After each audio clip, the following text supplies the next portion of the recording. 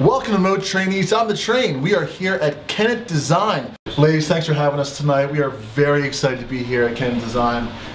All I've got to say is I am probably one of the best artists you'll ever have here. Is that so? So that's for sure. We'll see. So Kate, we were talking earlier about in Kennett, you know, people get in touch with their artistic side, especially when they drink.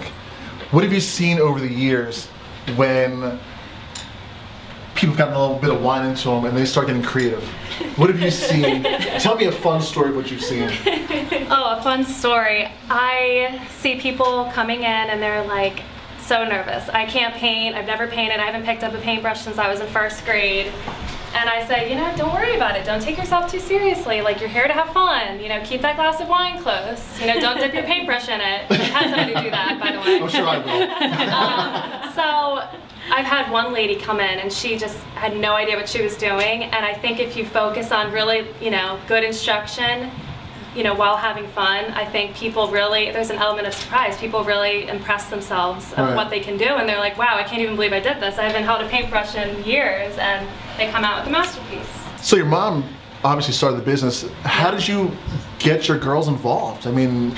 So, I'm actually the least creative in my family, not Lauren. I'm a business background, and this is my midlife crisis business. Pretty much when I turned 50, got divorced, was looking for a new venue, I started to read entrepreneurial magazines, and I read an article that was called Paint and Wine, a Winning Combination, and I have all these artistic kids, and so they helped me get started. We came to Kennett, and they were able to find us this space. And then I have a bunch of other artists that work with us that I also feel very motherly toward, that we've become, you know, a big family, and it's really extended the business. Outside of Kennett, we do a lot of painting in Delaware and Maryland too. Right. Now, if you had a mission statement for your business, what would you say it would be? Our mission statement is for people to have fun while creating something, really.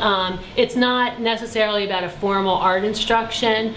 We don't claim to be, you know, an art class. It's art for fun, and we want people to create something, leave proud of what they've done, and have fun in the process. Do it with a friend, have a glass of wine, and, you know, look at it the next day and be like, oh, I can't believe I created that.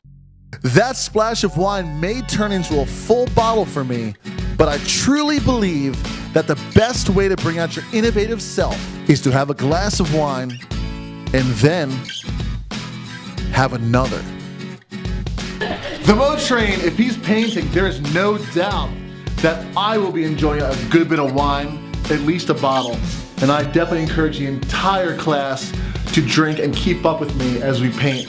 So as I say, wine always fuels the imagination, or it tastes good too. So anyway, cheers to everybody. Let's have a great night. Let's make some great art. Cheers to Kennett Design and Kennett Square. It's my one.